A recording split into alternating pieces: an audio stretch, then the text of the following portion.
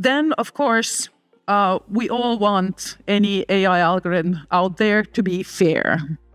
And this is a really tricky point because there's no unique definition of fairness.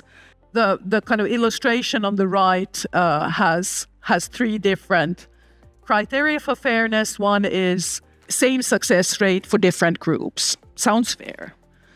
One, the equivalence odds is the same proportion of true and false positives. Also sounds fair. Sufficiency, same predictive power for all groups. Also sounds fair.